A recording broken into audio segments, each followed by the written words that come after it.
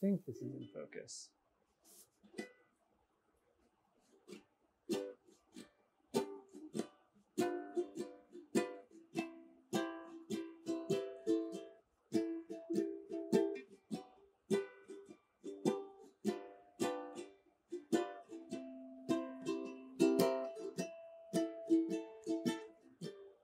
Today I'm excited, cause it's new natural Ethiopia, times at PERC.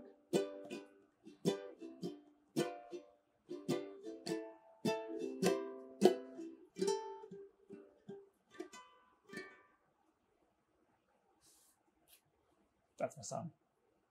It's new natural process Ethiopia day. It's called Sasaba. I don't have a bag, so we're gonna add that in post. Yeah. Sasaba. Okay. Welcome back to Coffee Talk, where we get some coffee and talk about it. Brought to you by me, Bradley, your roaster and hoster. Yeah, so excited you can join us today. I'm gonna do the chemics of our new Natural Ethiopia. Very fancily unlabeled. This is minimalism. I don't know, whatever. Back to good old roots here on Coffee Talk. Yeah, so I don't know, it's really no secret that I'm a huge fan of Natural Ethiopias. I've talked about it before in videos. And I don't know, I think the reason why that is like they just hit that perfect sweet spot between juicy, complex, delicate acidity that's like interesting and varied and super unique, and just like rich sweetness and like satisfying, just that factor, you know? Hashtag that factor. Anyway, yeah, so they're kind of my jam. I'm gonna grind this on, what is that, 18? Kettle's hot. Newsflash, hot things are hot. Yeah, today I'm just doing my normal, my kind of standard Chemex recipe. We're gonna do 30 grams of coffee and 450 grams of water with a little bit of agitation and a little bit of a good stirry stir. Yeah. All right, here we go. I'm gonna start the timer and start pouring. You know me, I am not one for anything overly complicated or fancy when it comes to making my coffee, because I already do that all day, you know? I try to get really fancy with my roasting profiles so that you don't have to get fancy brewing it at home. But yeah, so nice, Chemex a nice little stir there. This is super fresh. I roasted this yesterday, so it's nice and bubbly, energetic. One of these days I'll get like a camera and put it like right above the Chemex here.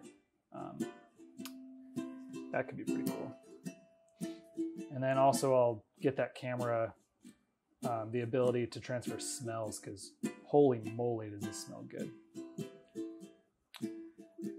Yep, just doing our nice relaxed Chemex pour, making sure to hit all the spots of the slurry that look like they need water. Moving in some nice even spirals, getting down the edges there. Yeah, I'm just gonna pour to 450 grams and let it drain down. Whoop. Cool. Then once we get 450, I'm gonna give this just a gentle little swirl. Yeah. I don't know if I've talked about this before. This is relevant. If you're ever brewing a Chemex and the filter starts sticking through the little pour spout on this side here, maybe I'll turn this around so you can see. Yeah, if the filter kind of collapses into this spot here, that's actually going to impede the flow of water through the slurry into the bottom, because atmospheric pressure is a thing. You need to have, if this water is going to displace the air in here, the air needs to have somewhere to escape, right? And that's why this little spout is here. But, you know, if the filter gets too wet or compromised or whatever way, or security is compromised, yeah, then I'll actually take this chopstick and I'll kind of slide it down the side here. Obviously, you want to do this with something that's not going to like fall apart. None of those like really cheap disposable chopsticks. I happen to have a decent pair. But yeah, that'll help keep the filter away from the side here and yeah, help everything flow down smoothly. So I'm gonna wait for this to drip down. We'll do a fancy time lapse and yeah, I'll see y'all in a hot second. The rules of coffee talk are not many in number, but the premier of them is don't drink your coffee when it's hot. We know this. So yeah, I'm drinking out of this mug.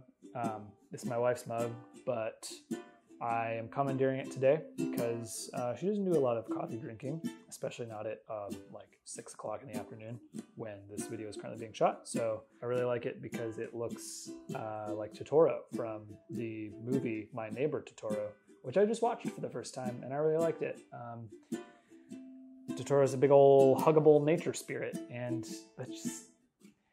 if we could all get hugged by a big cuddly nature spirit, I think that would solve a lot of the world's problems. Anyway, enough talk. Let's rock the beans here.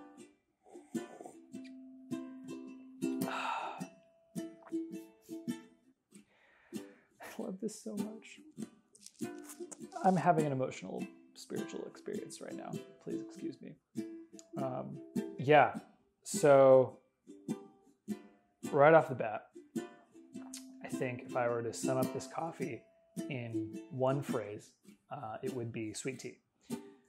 Because it is vibrant, it is like refreshing, and it is also like richly satisfying. It's just so good.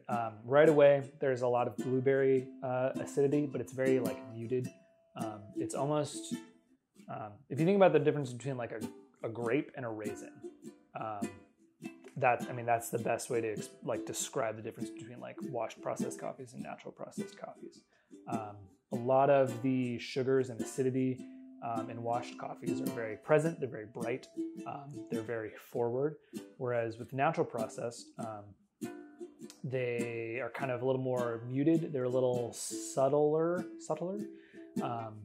Yeah, and they're a little more round and supportive in a way. Kind of we talked a little bit about in the last episode of this with the New Brazil. That also is a natural processed coffee, so it's going to have a little bit more of a lower range, I guess. I talked about kind of like the EQ graph of coffee. It's going to have a little more lows and mids, that kind of flavor profile that is more developed. That's all here in this natural processed Ethiopia. But again, what I love about those natural processed Ethiopias is they still have a lot of that complexity and that floral kind of acidic, interesting notes. It's really the perfect balance of the two. So yeah, there's a lot of blueberry, a lot of maybe some strawberry jammy kind of things going on there too. I really am kind of in on that raisin note. Yeah, like the demerara sugar. Yeah, kind of soft edged sweetness and acidity that's like very, very like delicate and fancy and fun and flirty and whatever. I don't even know what I'm saying anymore. But yeah, then the body is just like really sweet, but just kind of fades into this very cool, very crisp, very floral finish that I think is really nice. Yeah, like that sweet tea kind of thing where it's like very refreshing and very interesting. The tea thing is not, the tea notes, the black tea notes aren't as like pronounced and like astringent because this coffee is very sweet. I realize like, maybe you don't know what natural processed means. This is a great opportunity to explain that. Coffee is a cherry. Coffee is like a little red cherry that grows on bushes in higher elevation, mountainous kind of areas. And that cherry is harvested by hand when it's most ripe. I you can tell it by its color. It's really red. It's really vibrant. People pick it and they throw them in baskets and they bring them back to the washing station or processing station or mill, depending on what's happening with the cherry and where they are in the world. And washed coffees, the coffee cherry is fermented in tanks, and this is a very broad generalization. There's an insane number of ways to process coffee, and it all has a different effect actually on the flavor. In fact, those are the 2 or 3 kind of most important factors in the flavor of coffee: where it's grown, like the terroir and the soil, the varietal of the coffee plant, and the processing method. That's kind of the 3 big things that contribute most to the flavor profile. So washed coffees, that whole cherry is actually removed from the seed, which is the coffee bean, before the coffee bean is set out to dry, usually on like a patio or a raised bed, and it is turned and dried to a certain amount before it's bagged and shipped to us, the coffee roasters. But naturally processed coffees have, and again, this depends on region and process, but the coffee cherry actually stays on the seed for part or all of the drying process. So yeah, with that, like all of the fruity coffee cherry-y flavor of the actual fruit, go figure, gets kind of baked into the coffee seed. So you get a little less, you're sacrificing some clarity, I guess, would be the best way to describe that, by letting the coffee cherry dry on the seed. But you're also gaining a lot of sweetness, a lot of really rich, deep fruit flavors, which I think is just so good. And so it's so savory and tasty. The best way to describe the difference between a washed and a natural processed coffee is by thinking about fresh fruits versus like baked fruits, or like a fresh fruit versus a stewed or preserved fruit. The acidity is a little more mellowed. It's less vibrant and punchy, but it's still there. And usually there's a little more complexity, a little more layering. And again, all of these reasons, I could just keep talking about this, which it's coffee talk. That's what we're all here for. But in the interest of time, I'll kind of leave it there as kind of the description of natural processed coffees. But yeah, so this video is probably super long as it is, and we can edit out some of that probably. So the Sasaba here, to kind of sum it up, I'll say we've got some blueberry, some demerara sugar, some black tea floral things going on as it finishes. Very, very delicious. Try this with your Chemex, with your V60, with your AeroPress. You get even more of that like rich, blankety kind of sweetness, which would be super good. If you have any questions about the Ethiopia Sasaba, any of our other coffees, if you have any questions about brewing or roasting, or you just want to say, hey, drop them in the comments. You can email us too. I'm sure that'll get put on screen. Love to talk coffee with you more personally. Do you want to pick up a bag? As always, you know where to go, perkcoffee.com/shop. And that's it for me.